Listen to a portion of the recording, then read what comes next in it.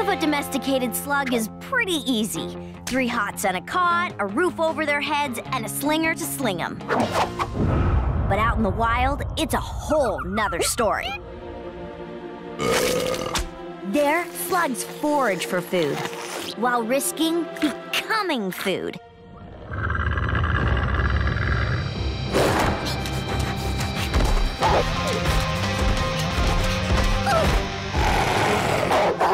In the wild, it's not uncommon to see different kinds of slugs band together out of necessity, each species contributing to the good of the group.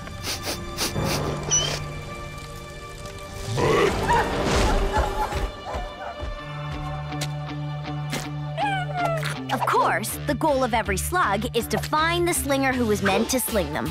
Once that happens, everything else is just gravy. Delicious slug chow gravy. As we all know, slugs love becoming a velocimorph. It's a time for them to go wild and crazy and release pent-up energy. But in their downtime, slugs just want to relax and take it easy.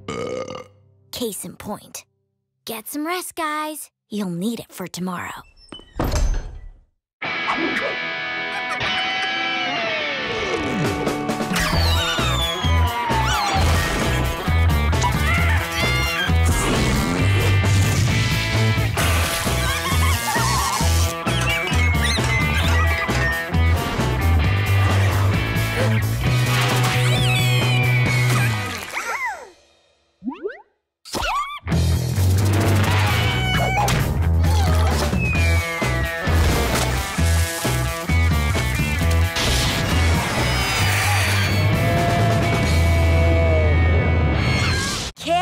Feeding of slugs. There's nothing in the world that slugs love more than transforming and releasing their inner beast. From the tiniest fingerling to the most massive battle slug, every one of them lives to please their slinger by reaching their potential. But love is a two-way street.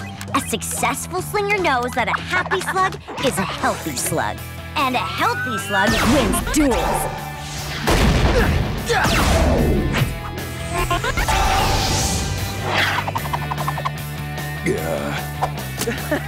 Speaking of healthy, make sure that your slugs get a balanced diet. They can eat people food, but they need slug food.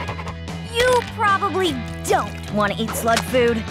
Slugs are mischievous, and they love to play tricks on people. If you fall victim to their pranks, it means that they accept you. Prank them back. They love it. Respect your slug, and you'll have a friend for life.